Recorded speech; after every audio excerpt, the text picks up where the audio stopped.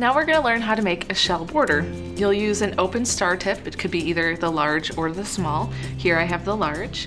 You'll hold the bag at a 45-degree angle from your surface. And you're going to apply medium pressure, and you're going to have your frosting build up. And as it builds up, just release it and pull. And then I'm going to build up again right at the edge of that. Start to release and drag it out a little bit.